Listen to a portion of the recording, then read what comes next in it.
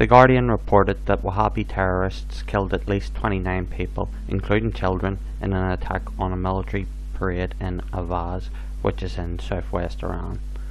Over 53 people were injured. 4 terrorists got what they deserved.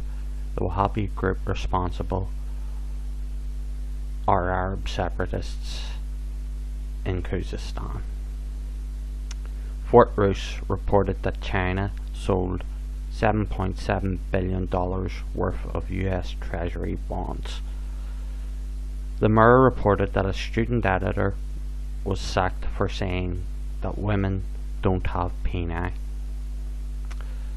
PBS reported that the Afghan war costs US taxpayers $45 billion a year. The Times of Israel reported that Britain, France, Germany, Italy, Sweden, Belgium, Poland and the Netherlands urged Israel to not destroy Khan al-Ahmar in Palestine. Catalan News reported that Spanish judges compared Puigdemont to a rapist. The Forward reported that Israel will recognize Catalonia if Spain recognizes Palestine. And The Independent reported that the Democratic People's Republic of Korea and the Republic of Korea declared that the Korean War is over.